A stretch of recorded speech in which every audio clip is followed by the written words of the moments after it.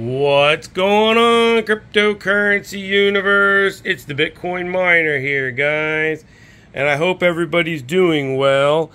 In today's video, we are going to discuss USB power banks.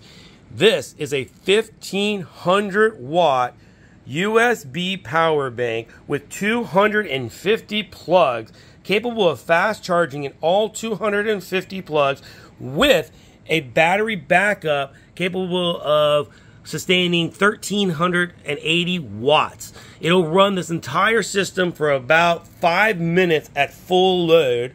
And I don't expect to run it at full load. I expect to only run it at about 1,000 watts, maybe 1,100 watts max. Remember, guys, your 80% rule. Always, with electronics, maintain an 80% load buffer. So if it says it can handle 100 watts, I'll just run 80 watts. It's just much safer and a much better way to design your systems. And you never know when something needs an extra power here or there, an extra watt. Just imagine if all 250 of these plugs needed an extra watt. I mean, that would just blow your system. So you've kind of got to account for these type of things when you're building a system like this. So always stick to that 80% rule of thumb. Now, I will say in the battery backup, I am trying to maintain the 80% as well, but I believe they've got it built into this device. So this device is, and don't quote me on that, this is just an assumption, and that's because it requires a 20 amp plug.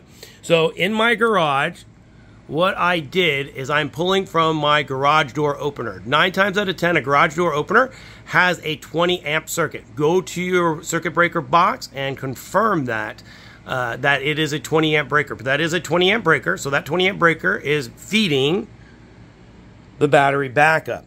The max draw on that battery backup is 1675 watts. A 20 amp circuit can easily supply, I think, 2400 watts. It's quite a bit, but safely I would not pull any more than 1950. So I would say 1900 watts off of a 20 amp 110 circuit would be my personal limit, and that's about 80%, somewhere right around there without doing the math. But that leaves me a little more headroom I can pull off of that circuit to power a few other things, which I will consider doing.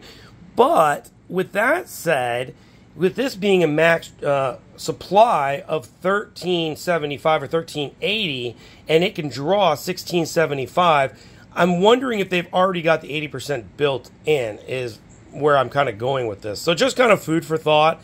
You may not need to build that 80% as much with a battery backup. This does require more research. And if you guys know the answer to that, please leave the answer in the comments for us and other people.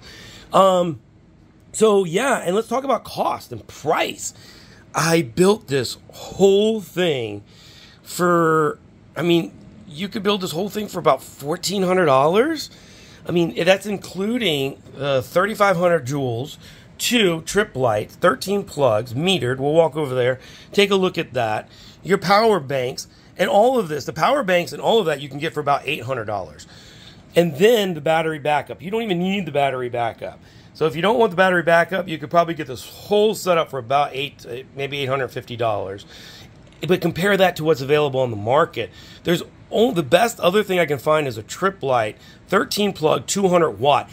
It would take 8 of those. It would require 8 U in order to run the same setup. I've got the density of this in 2 U's. And remember, guys, I told you the baseline power load. Remember that. That baseline power load is only 50 watts. I could imagine that running 8 of these simultaneous units, each unit's going to pull 10 watts as a base load. That's 80 watts.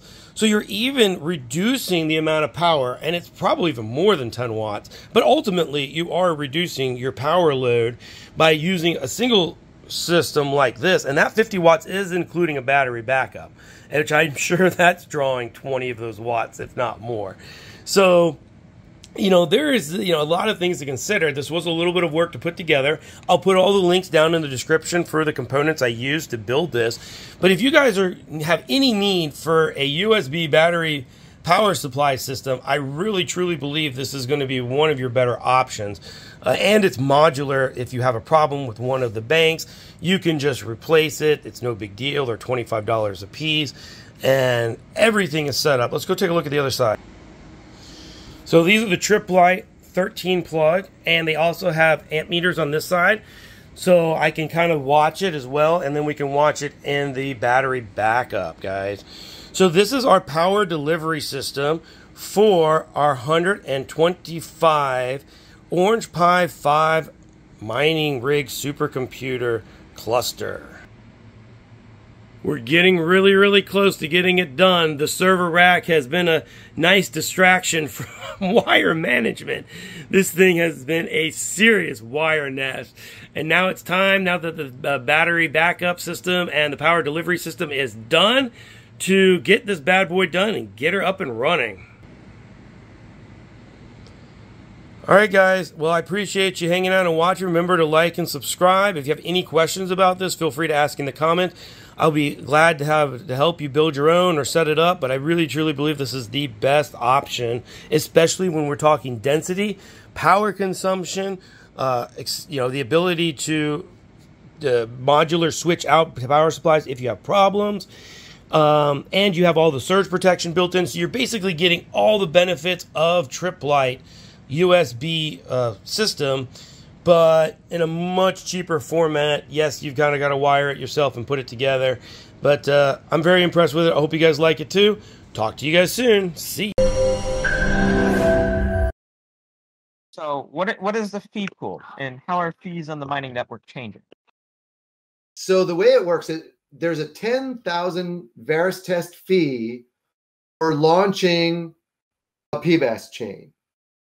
Because it's not, and there's a 200 Varus test fee for launching a currency.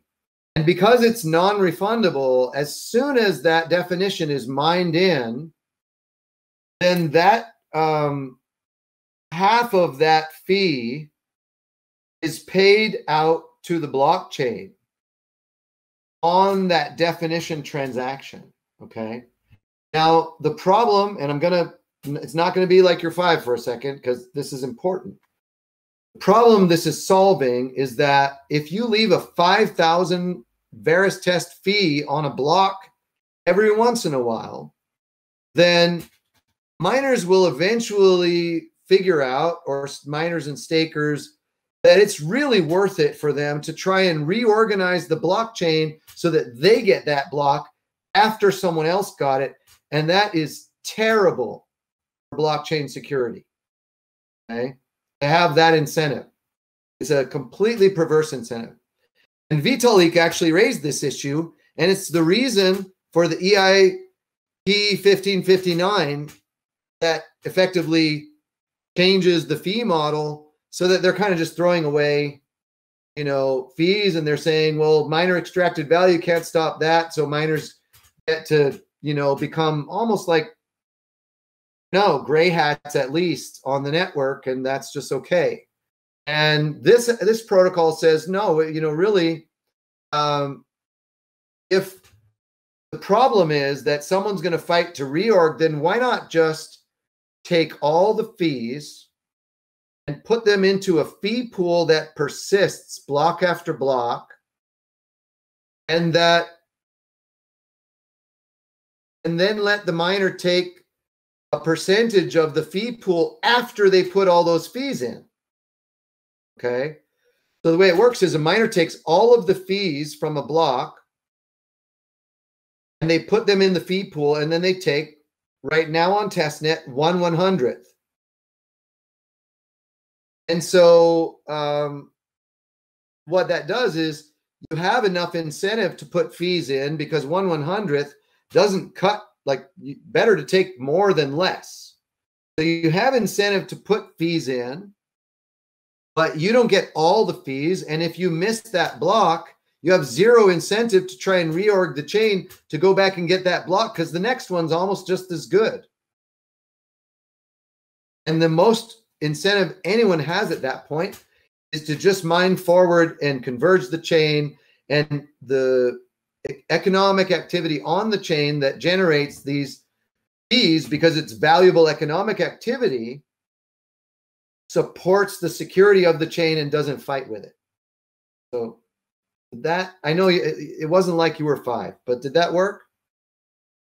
Yes, it was an excellent explanation, and I literally have no holes in the way this system works. I'm pretty sure now that I think that Varus is basically Ethereum 4, but with Monero added on as a side grade, and also it's CPU mineable and ASIC resistant. Thank you. Thank you for saying that. And I appreciate your comment in the spirit it's meant completely. Thank you.